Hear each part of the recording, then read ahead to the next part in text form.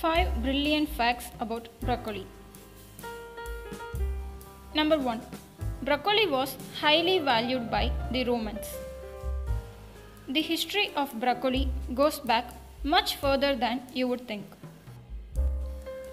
Like many other vegetables we eat today, broccoli was cultivated from a mix of different plants and then selectively bred to become the vegetable we know today.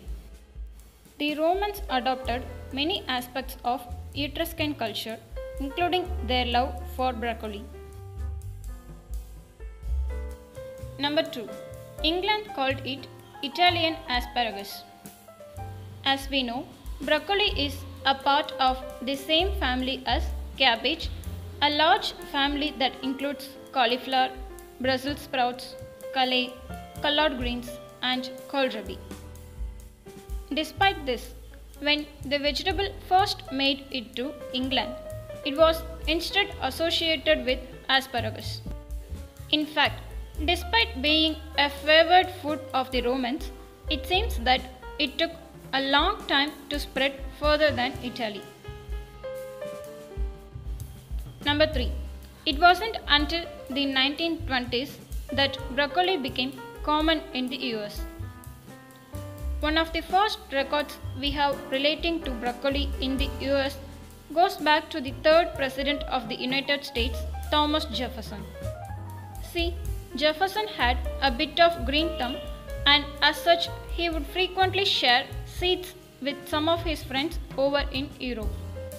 One such packet of seeds that he received were broccoli seeds, which he noted sowing at his estate in Virginia on May 27, 1767.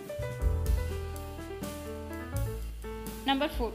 George Bush banned broccoli on Air Force One. Some people hate broccoli, and then there are people that hate broccoli so much that they publicly declare that they never want to see the vegetable ever again. Believe it or not, that man was the 41st President of United States of America, George Bush.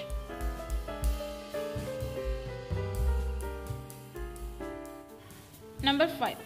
Broccoli is really good for your health. First things first, if you know how to cook broccoli well, it can be absolutely delicious. The truth is that broccoli is incredibly good for you. So good that the term superfood is quite often thrown around in association with it.